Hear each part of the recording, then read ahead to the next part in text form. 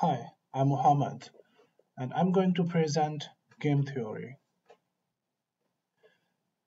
Alright, so let's get started. What is basically game theory?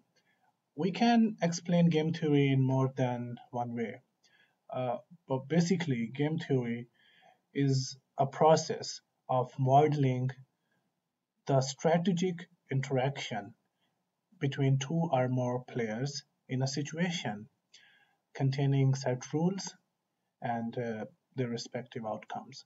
In game theory, the outcome of some person's decision is not only affected by the person himself, but also by the choices made by other participants. Game theoretic ideas can range from as simple as kicking, like choosing how to target a penalty kick and choosing how to defend against it, to some complex ideas such as deciding how to bid in an auction or pricing a new product when other firms have the similar products. Now, what basically game theory facilitates us? So it's like thinking about the strategic consequences of your own actions, where you need to consider the effect of decisions by others, is precisely the kind of reasoning that game theory is designed to facilitate. Well, we would understand it more and more better as we will proceed through the chapter. Now, in game theory, game is the key ingredient, is the basic ingredient. So to understand the game theory in depth, we need to understand game itself. So what is a game? A game is any interaction between multiple people that we call players, and that is the interaction in which each person's or each player's payoff is affected by a decision made by others. Now, I would also like you to note two key points here, which we would be using a lot in our presentation, and that's payoff and strategy. So what is a payoff? It's a value associated with the possible outcome of a game. And the strategy is a kind of rule or plan of action for playing that game. This would be clear. These two terms would be clear as we proceed in the presentation. All right, so let's talk about the ingredients and principles of a game. So there are 6 ingredients and principles of a game, and the foremost is number one is the game needs to include multiple people. We would use the term players. The game needs to include multiple players because players could be people, animal, objects, and so on. Now, there needs to be a reward in the game, and that reward could be win, lose, maximum, lowest, plus, minus, so on. Along with the reward, there is set of options for how to behave. These set of options are called players' strategies. Now, for each choice of strategies, a player receives a payoff that may depend on the strategies made by other players. Like we said earlier, that payoff is the value associated with the possible outcome of a game.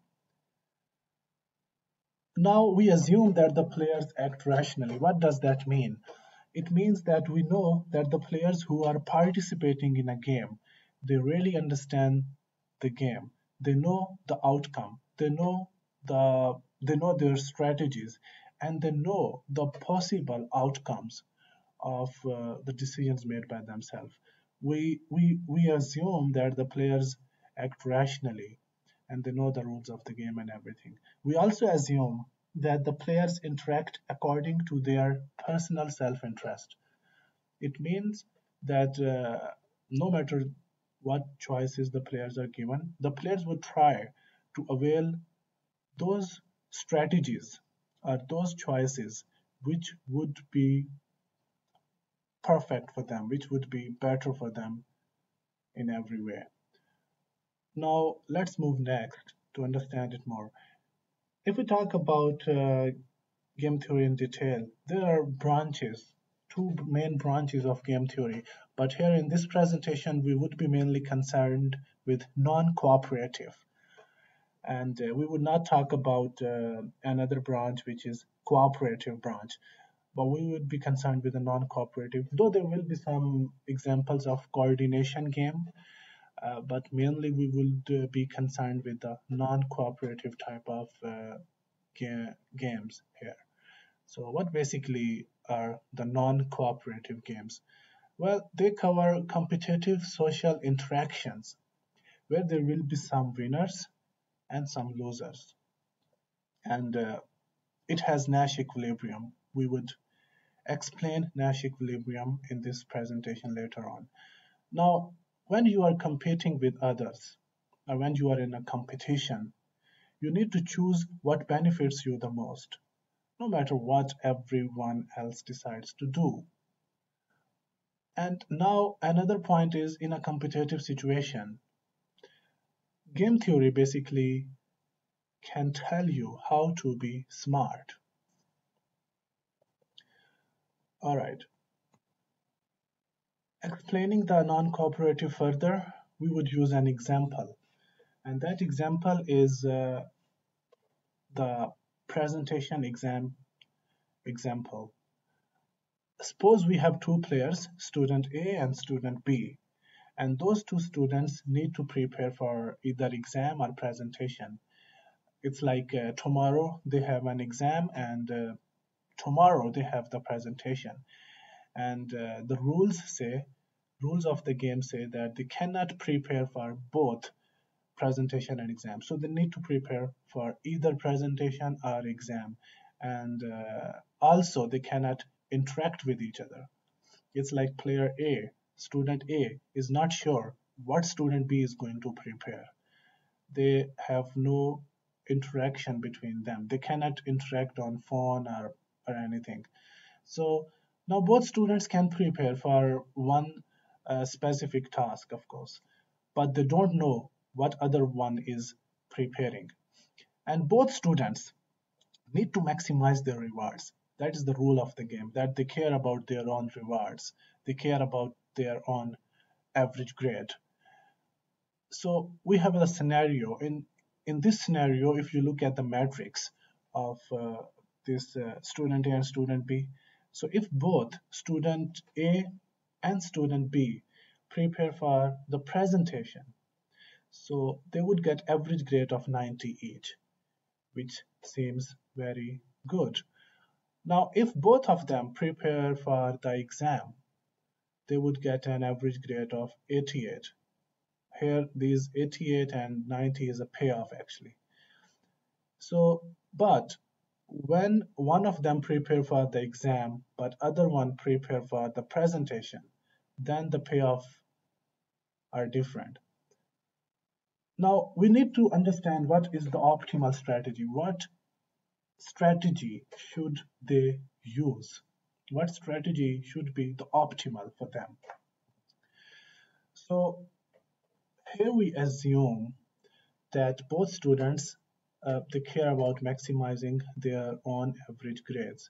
As we said that it's the rule of the game that both players are concerned with their own average grade. We also assume that both players know everything about the game and about the rules.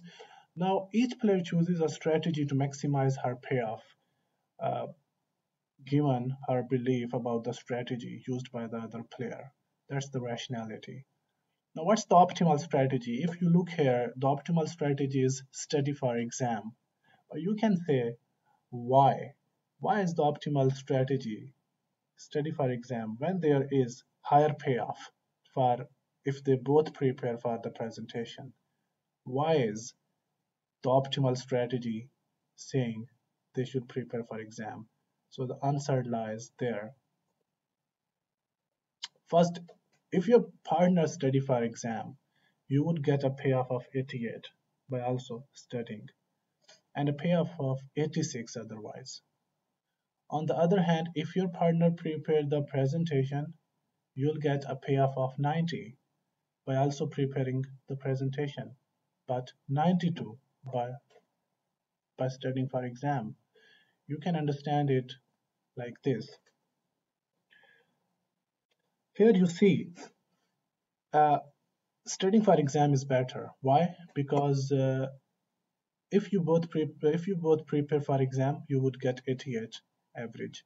But if one of the student is preparing for the exam, but the other one is preparing for the presentation, the one who will be preparing for the exam would get higher payoff, and the other one would get the lower payoff. However, we said that both players would care about their payoff. So both of them would try to get the higher payoff, which is by studying for the exam in both cases. So the optimal strategy would be studying for the exam, and studying for the presentation would be unstable because both of them, they want to maximize their grade. Both of them wants to have the higher payoff. So they would be preparing for exam. Now we would move on with another example of non-cooperative scenario, and there we have an example of prisoner's dilemma. Suppose there are two prisoners, they were caught from the crime scene and police put them in separate jails. Now they don't have any kind of communication with each other and they don't know what their partner criminal is going to do. We call those two criminals as prisoner A and prisoner B. And we have the situation, we have the scenario here, the strategies they can choose. If both of them decide not to confess in the jail, they would get 1 year in jail. However, if it happened to be like player A, prisoner A confesses about the crime, but the prisoner B is silent and does not confess, so the prisoner B would get 10 years in jail by not confessing, and prisoner A would set free, would get immunity for confessing. Similarly, if both of them confess for the crime, they would get on 4 years in jail each. Now, what could be the optimal strategy here? Should they both confess or should they both not confess? If we look at here, we also have a Nash equilibrium. We will explain it more, but just for now, what is a Nash equilibrium? Nash equilibrium basically is like a condition where like a player in a given game has found Nash equilibrium when they make the choice that leaves them better off, no matter what their opponents decide to do. What does that mean? That we get the Nash equilibrium when a player decides to make a choice which set him safe, which give him a safe side, no matter what the other player is about to do. Here, if you look at the optimal strategy, you can see that the optimal strategy is both should confess. Why? Because if you go back, if we go back and we can see that in case one of them confess and one of them does not confess, so there would be a 10 years of jail for the one who will not confess, and there will be immunity for the one who will confess. However, they are prisoners, they are criminals, they cannot trust each other, so they don't know what other player is about to do. And as it's about maximizing their own chances of getting the low time in prison, so they would be careful about making the choice. So the optimal strategy here would be both of them will confess and they would spend 4 years, because not confessing is an unstable condition. In case prisoner A does not confess but prisoner B confess, so prisoner A would get 10 years in jail And same is the situation if prisoner B does not confess, but prisoner A confess. So this is unstable condition. So optimal strategy, or we can say Nash equilibrium, is at this point. All right. Now we have kind of best responses and dominant strategies in our games. So what are the best responses and the dominant strategies? So far, from the two examples, we can discuss this as the idea of best response is in game theory. The best response is a strategy or strategies which produces the most favorable outcome for a player, taking other players' strategies as given, the formula. Now, if you look at this formula, here P1 is a player 1, and the S here is the strategy chosen by player 1 with respect to the strategies, with respect to the strategy chosen by player 2. Now, this should be greater than the player 1's, all the other strategies chosen by player 1 with respect to the strategy of player 2. Now, what is this S dash and what is simply S? S is a strategy chosen by P1. That's the best response, the optimal strategy. Whereas S dash is the rest of the strategies which player 1 can choose. Now, what is the strictly dominant strategy? A strictly dominant strategy is a strategy that always provides greater utility to the player, no matter what other player's strategy is. The strategy earns a player a strictly high payoff than any other. And we can say that strictly dominant strategy for player 1 is a strategy that is a strict best response to every other strategy of player 2. All right, so we talked about the Nash equilibrium earlier. So here we can explain what actually Nash equilibrium is. Nash equilibrium is a concept of game theory where the optimal outcome of the game is one where no player has an incentive to deviate from his chosen strategy after considering an opponent's choice. In simple words, a player in game has found a Nash equilibrium when he makes a choice that leaves him better off, no matter what opponent decides to do. We would explain Nash equilibrium with another example here, and here's a three-client game.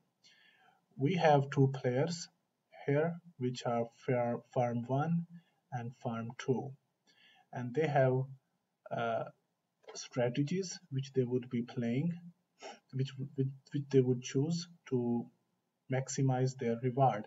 Now, there are some rules. If both F1 and F2 approaches the same client, each will get half of their client's business. F1 itself is too small to attract business on its own. So if it approaches one client while F2 decides to approach another client, then F1 would get zero payoff. If F2 approaches client B or C independently, it will get their full business. However, A, being a larger client, only agrees to do business if both F1 and F2 approaches together.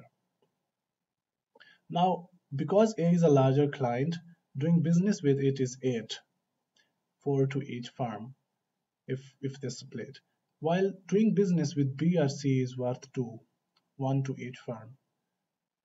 Now, if you look at this matrix, you can see that there is no dominant strategy, no single dominant strategy, because they can either choose A, they can either choose B, they can either choose C. In case firm 2 decides to move with the B or C, they would leave the firm 1 with zero payoff because firm 1 is smaller. But where is the Nash equilibrium at? So we have the Nash equilibrium. The best possible, the optimal strategy here is both of them go for A. As I discussed earlier that game theory has two branches, but we are mainly concerned with non-cooperative in this presentation. Just for the sake of information, I would like to explain a little about cooperative games. A cooperative game is a game where every player has agreed to work together towards a common goal. And just like non-cooperative had the Nash equilibrium, cooperative games have Shapley value. And when you are cooperating with others, you need to choose what's the fairest for everyone in game. In a cooperative situation, game theory can tell you how to be fair. And a coalition is what you call a group of players in a cooperative game. But we would not discuss it further, and we would get back to our main content. So what is multiple equilibria? Now we have another example, a coordination game. Multiple equilibria is like when there are more than one Nash equilibriums, when there is the situation where there are two equilibriums or more than two equilibriums. We say multiple equilibria. So here we have an example where there are two players, player A and player B, and they need to make a presentation either using PowerPoint or Apple's Keynote. Now, again, they cannot interact with each other via phone or any other means, but they need to prepare the presentation and they need to choose by themselves which software they're going to use. For example, if player A decides to do the presentation, half of the presentation on PowerPoint, and player 2 decides the same software, they would get the payoff of 1-1 each at PowerPoint. But the situation is same if they both decide to go for the keynote. So the players have the common goal here and need to work on the same strategy. But how we would get the optimal solution here? How we would get the optimal strategy here? Because there is not one Nash equilibrium. There is no one optimal strategy here. So how we would know which one the players should choose? So here comes the idea of focal point. Idea of focal point is a solution that players tend to choose by default in the absence of communication. Now, there are many settings in which coordination games arise. For example, two manufacturing companies working together extensively need to decide whether to configure their machinery in metric units or English units of measurement. Two platoons in the same army need to decide whether to attack an enemy's left flank or right flank. Two players trying to find each other in a crowded mall need to decide whether to wait at the north end of the mall or at the south end. Now here in each mentioned example and scenario, either choice can be fine, provided the both players make the same choice. Alright, so we also have some unbalanced coordination games, and we have some multiple equilibriums in unbalanced coordination games. Now what are those? For example, preparing the slides for a joint presentation project where both you prefer Keynote over PowerPoint, like when you prefer one specific software over another, one specific tool to prepare the presentation. So you will have the higher payoff at that preferred tool.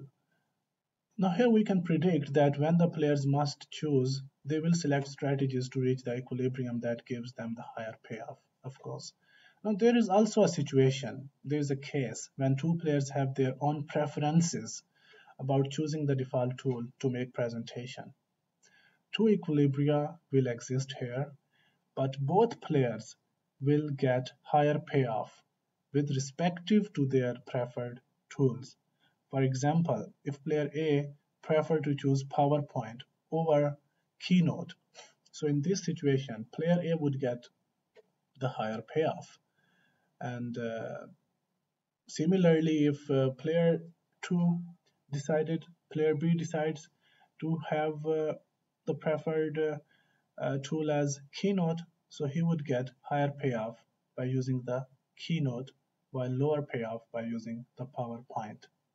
So we will have this unbalanced uh, coordination here, and we will have the multiple equilibria here, not just one equilibrium, not just one Nash equilibrium.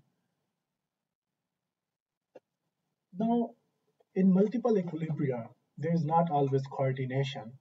There is not always where we are coordinating with one another. There is also kind of anti-coordination activity, as we are already discussing non-cooperative games. So what is an anti-coordination activity? Here we have an example, the hawk-dove game. Here, hawk, basically hawk strategy explains an aggressive strategy, and the dove strategy is passive strategy. Now we have some rules. According to the rules, if both of these animals, which are players, if both of these players uh, choose to either go aggressive, the hawk strategy, or passive, the dove strategy. So if the strategy is passive, both players divide food evenly. If one behaves aggressively while other passively, then aggressor gets higher payoff while other gets a low payoff. If strategy is aggressive, both players will have zero payoff. If you look at the matrix, you will understand it. Like if the strategy are the dove strategies, they would get an equal payoff. If the strategy is passive, they would get an equal payoff. However, if the strategy is one behaves aggressively and the other behaves passively, the one who behave aggressive would get a higher payoff. But if both have the aggressive strategy, then there would be zero payoff. Most probably, they would harm each other. Now, this game has two Nash equilibriums, the optimal strategies, and that is at GH and HD. All right, let's move to the mixed strategies. Mixed strategy exists in a strategy game when the player does not choose one definite action, but rather chooses according to the probability distribution over his actions. There are cases where a pure strategy equilibrium does not exist. Therefore, we need to find the probability for which the player would be willing to randomize between his actions. So here we have an example of matching pennies game. It's kind of attack defense game, and it has kind of rules like if each player holds a penny and simultaneously they choose whether to show heads or tails in their penny. So player 1 loses his penny to player 2 if they match. Let's suppose if both of them choose the head, so player 1 will lose. However, if they choose like differently, then player 2 will then player 1 will win, and player 2 will get nothing. It's like player 1 loses his penny to player 2 if they match, and wins player 2's penny if they don't match. Now, there is no pair of strategies that are the best response to each other. So that's why we call it mixed strategies. If you look at this matrix, you would understand that there is no pair of strategies which we can call the best response to each other.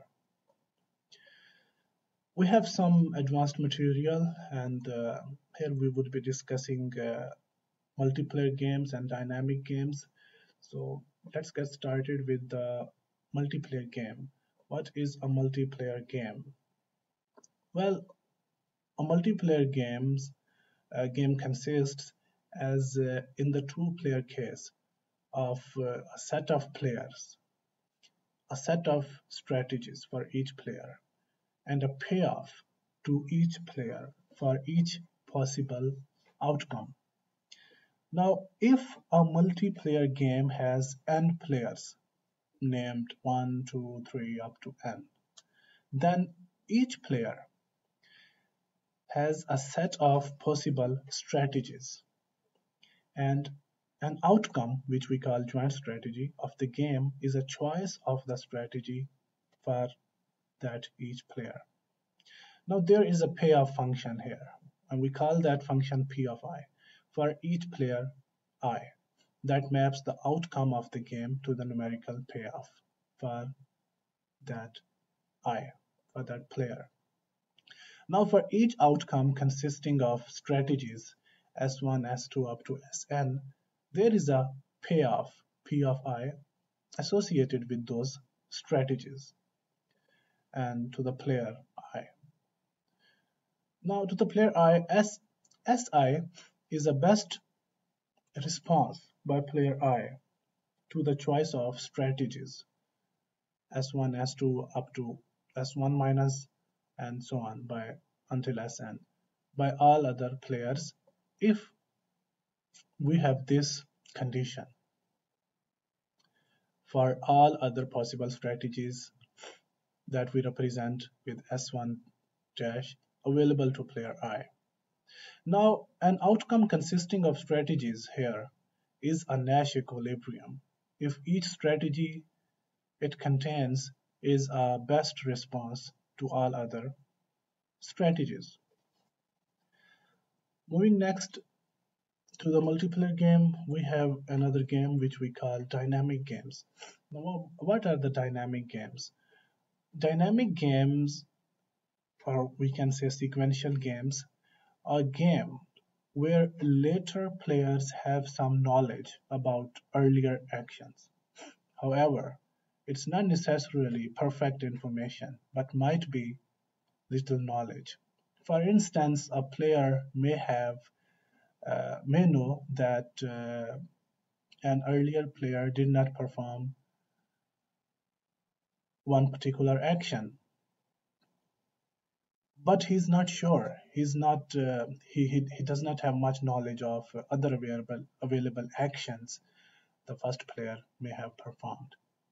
Now we can have many examples, but mainly the examples include board games and card games in which players alternate turns, negotiations, which usually involve a sequence of offers and counter offers and biddings in an auction or pricing competing goods, where participants must make decisions over time. We can explain it with an example. And here is the example of the dynamic games, the market entry game. Consider two competing firms as player 1 and player 2. Now we have the scenario. Player 2, which is firm 2, is the only serious participant in a given line of business, the player 2. And the player 1 is considering whether to enter the market or not. The first move in the game is made by player 1. That move could be enter or stay out. And that move must decide whether to stay out of the market or enter it.